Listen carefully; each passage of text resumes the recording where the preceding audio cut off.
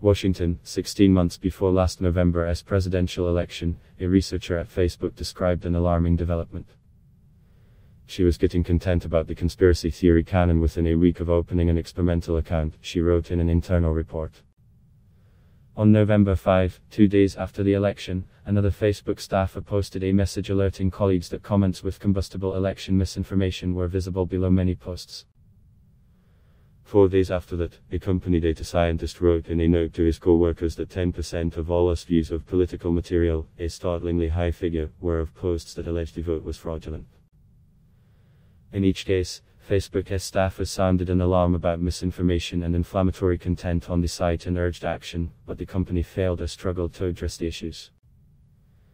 New internal Facebook documents provided by former employee-turned-whistleblower Francis Haugen provide a glimpse into how the firm appears to have stumbled into the January 6 riot.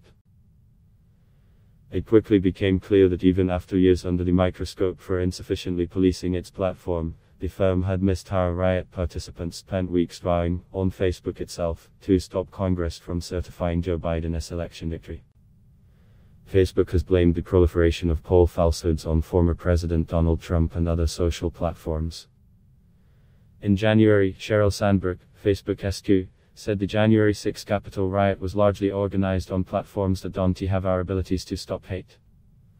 Mark Zuckerberg, Facebook's CEO, told lawmakers in March the firm did our part to secure the integrity of our election. But the documents show the degree to which Facebook knew of extremist groups on its site that were trying to polarize American voters. What the papers do not offer is a complete picture of decision-making inside Facebook. Some internal studies suggested that the firm struggled to exert control over how quickly information spread, while other reports hinted that Facebook was concerned about losing engagement. Adblock test why?